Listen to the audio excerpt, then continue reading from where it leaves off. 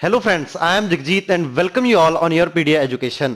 So friends, आपको पता है गेट का एग्जाम ऑलमोस्ट सभी ब्रांचेस का हो चुका है एंड जिनका अच्छा हुआ उनको कांग्रेट्स एंड जिनके मीडियम नंबर बन रहे हैं उनको भी कांग्रेट्स एंड जिनके लो मार्क्स हैं उनको भी टेंशन लेने की जरूरत नहीं। YourPedia है यहाँ पे आपको गाइड करने के लिए। ओके, सो YourPedia ने जैसे आपको पता है डिपार्टमेंटल वाइज IIT के अंदर डिपार्टमेंट के अंदर क्या रिसर्च चल रही है उसके बारे में बता रहे हैं आपको। सारांश सर, विजेंद्र सर और मेरा भी वीडियोस आ रहे हैं एंड उसी के साथ मैंने एक वीडियो सीरीज स्टार्ट की हुई है जो IIT बॉम्बे से स्टार्ट की है। ओके, और IIT बॉम्बे के अंदर एक पर्टिकुलर ब्रांच कितने डिपार्टमेंट के अंदर अप्लाई कर सकती है वो मैं आपको बता रहा हूं। लास्ट वीडियो मैंने मैकेनिकल की देखी थी, मतलब अपलोड की थी। अभी मैं आज सिविल एंड केमिकल इंजीनियरिंग वाले स्टूडेंट्स के लिए यहां पे अपलोड करूंगा, बिकॉज लास्ट वीडियो में मैंने कमेंट में बोला था कि जिन बच्चों को लगता है कि हमारा वीडियो नेक्स्ट आना चाहिए वो कमेंट करके बताओ। तो सिविल एंड केमिकल के ज्यादा कमेंट थे तो तभी उनकी वीडियो बना रहा हूं। अब नेक्स्ट वीडियो इलेक्ट्रिकल इलेक्ट्रॉनिक्स जो भी ब्रांचेस हैं उनका कंबाइंड एक वीडियो आ जाएगा। ओके, तो उसके लिए आप लोग टच में रहो, चैनल को सब्सक्राइब कर लो, अपने फ्रेंड्स के साथ मैक्सिमम शेयर करो सो दैट सभी को फायदा हो। ओके, और अभी क्या है, बहुत सारे IITs के फॉर्म निकलने हैं तो उसके बारे में क्या क्या प्रोसेस रहेगा, कैसे फॉर्म को फिल करना है, उसके रिगार्डिंग वीडियोस भी YourPedia के ऊपर आपको ओनली इन इंडिया मिलेगा। ओके, कोई भी चैनल आपको ऐसा नहीं है जो बताता है कि यार कैसे फॉर्म फिल करना है, क्या प्रोसीजर है पूरा, CCMT आएगा, COAP आएगा। तो पूरा ये एडमिशन का प्रोसेस, काउंसलिंग का प्रोसेस YourPedia बेसिकली कवर कर रहा है। ओके, तो आपने अगर चैनल को ज्वाइन नहीं किया, सब्सक्राइब नहीं किया तो कर लो, बेल आइकन प्रेस कर लो, वीडियो को लाइक कर दो, शेयर कर दो एंड टेलीग्राम ग्रुप है हमारा उसको ज्वाइन करो एंड इंस्टाग्राम भी ज्वाइन कर सकते हो। ओके, नाउ वीडियो के साथ ही स्टार्ट करते हैं दैट जो आज का है IIT बॉम्बे में where I can apply civil and chemical engineering वाले स्टूडेंट्स। ओके, तो यहां पे अगर हम लोग देखें बेसिकली ये कुछ 9 डिपार्टमेंट्स हैं जिसके अंदर सिविल इंजीनियरिंग वाले स्टूडेंट्स अप्लाई कर सकते हैं। एरोस्पेस सिविल तो है ही, energy system engineering, environment science and engineering, Jio informatic and natural resource engineering, industrial engineering and operation research, metallurgical जिसको material science, technology and development and education technology, ये civil वाले department है।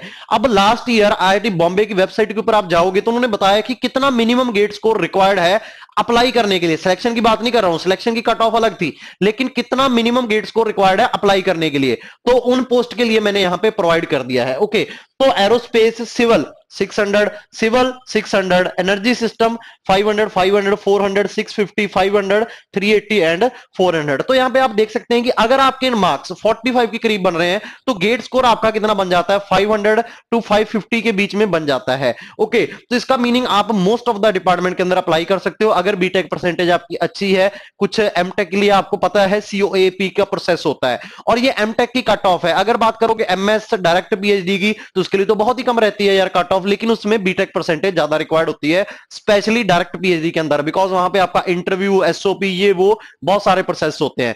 तो इन सभी को कौन कवर कर रहा है, YourPedia कवर कर रहा है। यहां पे आप देख सकते हैं पोस्ट गेट काउंसलिंग है YourPedia की, और डिस्क्रिप्शन में आपको फॉर्म मिल जाएगा। गेट क्वालिफाई तो वो वाला गूगल फॉर्म फिल करो, अगर आपका गेट क्वालिफाई नहीं तो वो गूगल फॉर्म फिल करो, और अगर आप PhD करना चाहते हो एमटेक के बाद तो थर्ड वाला Google form follow basically fill कर दो एंड उसके बाद हमारे एग्जीक्यूटिव आपको कॉल भी करेंगे एंड साथ के साथ आप YourPedia.in के ऊपर जाके विजिट कर सकते हो। वहां पे 6-7 पैकेज पड़े हैं, जो भी आपको लगता है कि यार मेरे को इसका रिक्वायरमेंट है वो आप बाय कर सकते हो। ओके, एंड गूगल फॉर्म जरूर फिल करो, फ्री ऑफ कॉस्ट है वो तो। ओके, तो ये आपके पास नेक्स्ट देख लेते हैं केमिकल इंजीनियरिंग वाले स्टूडेंट्स के लिए। तो ये कुछ 8 डिपार्टमेंट्स हैं केमिकल इंजीनियरिंग वाले, biomedical, chemical, energy system and engineering, तो इसमें अप्लाई कर सकते हो। अब इसके लिए जो कट ऑफ गई थी 400, 550, 500, 500, 650, 500, 380 एंड 400, तो ये पूरा मैंने आपको डिटेल के अंदर बता दिया है कि क्या मिनिमम गेट स्कोर रिक्वायर्ड था अप्लाई करने के लिए। एंड सेकंड, मैंने एक और वीडियो भी अपलोड किया था कि जो गेट का स्कॉलरशिप है एमटेक के लिए,